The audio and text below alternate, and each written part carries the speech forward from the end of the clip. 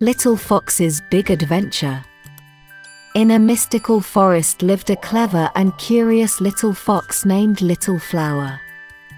Little Flower had large eyes with alternating black and white colors and a soft brown fur.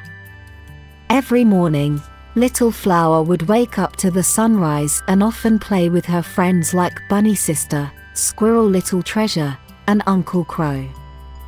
One day, Little Flower woke up to discover a mysterious treasure legend in the forest.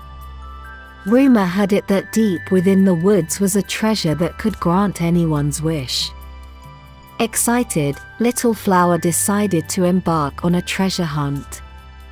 She bid farewell to her friends and set off on her adventure.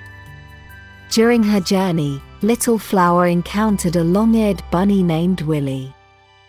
Willie was a kind and friendly rabbit who decided to help Little Flower in her quest. They ventured through the forest and met a smart and clever squirrel named Blossom. Blossom joined their party, adding to the search party. As night fell, they reached a meadow and found a huge treasure chest. When the chest opened, it revealed a group of glowing fairies who were the forest's protectors.